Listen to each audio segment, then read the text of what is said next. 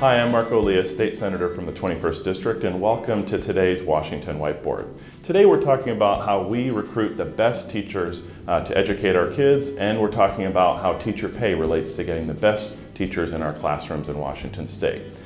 Now let's start with some basic facts. We know that across the country, teachers are paid 20% less than similarly situated people with a college degree. And for Washington, that means that our teachers in Washington are paid about $3,900 less than the national average for teachers, which means Washington ranks 47th in the nation in teacher pay. Now this is a problem because we know everybody as they're graduated from college wants to make sure that they can take care of their family. In fact, surveys show that 56% of college graduates tell us that starting salary is important in deciding what career they're going to pursue.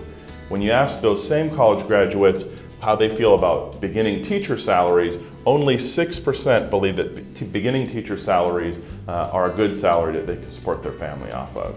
That means a lot of students, especially our best students, aren't going into the teaching profession.